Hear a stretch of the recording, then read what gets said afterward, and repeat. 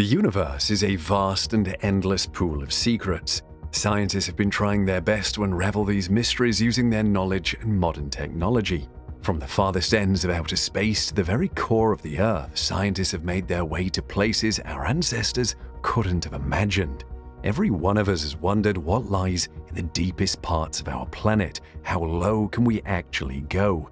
This is a challenge taken up by experts in the last 5 decades. They've been trying to drill a hole that goes deeper than any other. The goal is to eventually reach the Earth's mantle that constitutes 40% or probably more of the planet.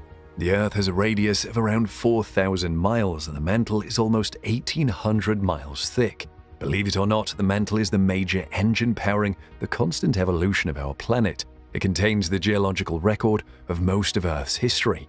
Scientists first attempted to reach the mantle in 1958 with Project Mousehole. In this project, American engineers drilled through the floor of the Pacific Ocean off Guadalupe, Mexico, but the project had to be abandoned as Congress cut off funding in 1966 before the drills could reach the mantle. So what exactly would we find if we dug a hole down to the center of the Earth? Well, there was a project by the Soviet Union that can give you a rough idea, and today we're going to tell you all about how it began and why this deepest hole in the world was just sealed. Kola Super Deep Hole is the name given to a scientific drilling project by the Soviet Union. It is located in the Pechensky district close to the Russian border with Norway on the Kola Peninsula. The project was launched with the goal to drill as deeply as humanly possible into the Earth's crust. On May 24, 1970, drilling began with the help of a Uralmash 4E, and later the Uralmash 15,000 series drilling rig was employed for the same purpose. In 1979, the Kola Super Deep Hole backed the deepest man-made hole in human history. The boreholes, having a diameter of 23 centimeters, were drilled by branching from a central hole. The deepest hole reached a depth of 12,262 meters in the year 1989 and was declared the deepest artificial point on Earth. It is the deepest borehole in the world in terms of true vertical depth. It also remained the world's longest borehole in terms of measured depth for 2 whole decades before being surpassed by the 12,289-meter-long Al Shaheen oil well located in Qatar in 2008. When drilling began in 1970, a serial drilling rig used for oil drilling called Uralmash 4E was used, but it was slightly modified so that it could reach a depth of nearly 7,000 meters. The new purpose-built drilling rig called the Uralmash 15,000 was installed on site in 1974. It was named after the new target depth that was set at 15,000 meters. In June 1979, the Kola Super Deep Hole broke the world record of the Bertha Rogers Hole in Ouachita County, Oklahoma, United States. The Bertha Rogers Hole was a whopping 9,583 meters deep. The first hole reached a depth of 11,662 meters in October 1982, and in January 1983, drilling for the second hole began from the 9,300 feet deep first hole. The same year, the drill passed 12,000 meters in the second hole. This was a massive achievement, and in order to celebrate, the drilling was stopped for a year. During this time, numerous scientific and celebratory visits were conducted at the site. This break period contributed to the breakdown that occurred after drilling resumed in 1984. On the 27th of September 1984, a 5,000mm section of the drill string twisted off and was left in the hole at a depth of 12,066 meters. Drilling began again in September 1986 from 7,000 meters from the first hole. This third hole reached a depth of 12,262 meters in 1989. This was less than the geologists had anticipated, but still it was an achievement. In June 1990, another breakdown occurred and the drilling of a fourth hole was started, again from a depth of 9,653 meters in the third hole. It was stopped in April 1992 at 11,882 meters. Drilling of a fifth hole resumed in April 1994 from 8,278 meters depth for the third hole. In August of 1994, the drilling was permanently stopped due to lack of funds. The temperatures at this depth and location were unexpectedly high. Experts had anticipated that at most the temperature would reach 100 degrees Celsius, but in reality, it was around 180 degrees Celsius. They realized that drilling deeper would be unfeasible. The density of the Earth decreased unexpectedly at this depth, and the porosity was much greater. The high temperatures had rendered the rock down there to behave almost like plastic, making drilling nearly impossible.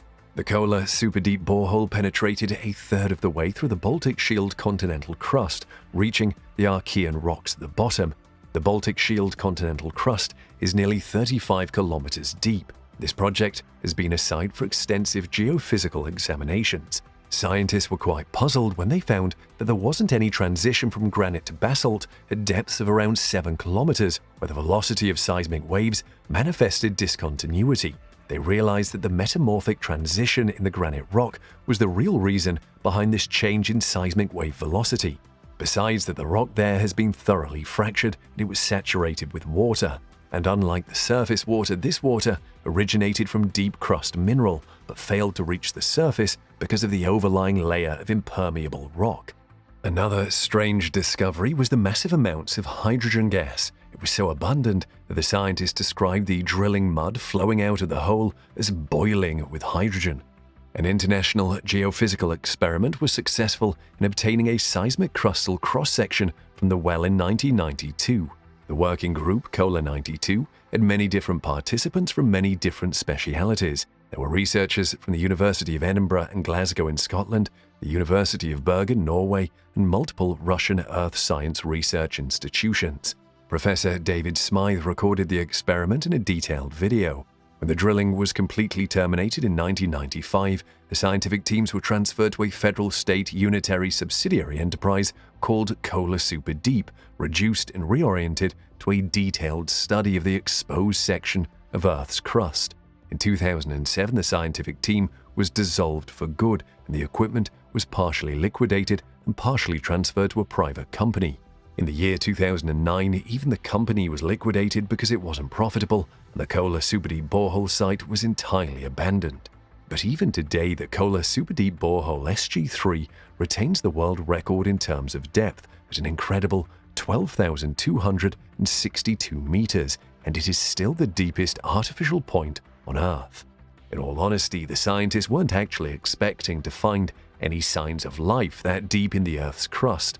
But just like every other place they've explored, nature wowed them with its mysterious and powerful ways. Nothing was actually alive that deep, but they did find plankton fossils. The geological data obtained from this unfathomably deep hole may be eye-opening, but it's the paleontological revelations that took everyone by surprise. Nearly 6.4 kilometers down the Kola Superdeep borehole, scientists discovered fossils that are estimated to be at least 2 billion years old. These microscopic plankton fossils were fairly intact when they were found, despite the intense environmental conditions in the hole. Scientists were able to determine from these fossils that at least 25 species of plankton were present so deep in the Earth. Experts believe that if they had explored any further, they would have found more species. These organisms were surrounded with organic matter that proved to be quite resilient to the atmosphere down the hole. More couldn't be found regarding the biodiversity in the depths of the Earth as the drilling was terminated. Many believe that it was halted due to the fall of the mighty Soviet Union, but most scientists think it was just one of the contributing factors. Some researchers believe that because water was found down there, it was only fair that some form of life also managed to adapt and live here in the past. The water was formed due to a strange phenomenon. The massive pressure in there forced hydrogen and oxygen atoms out of the rock, and after these atoms had been squeezed out, the water had nowhere to go because of the impermeable rock layer lying above.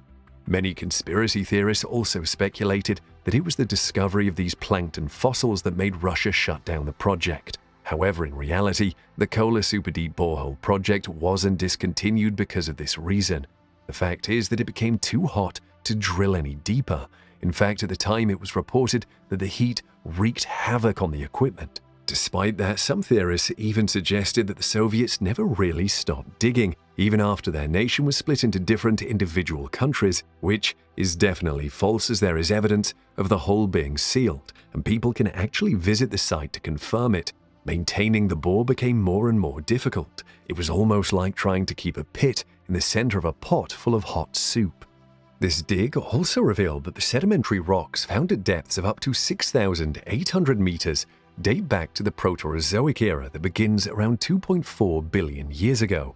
The deeper granitic strata were apparently laid down as early as 2.7 billion years ago during the first era of geologic time.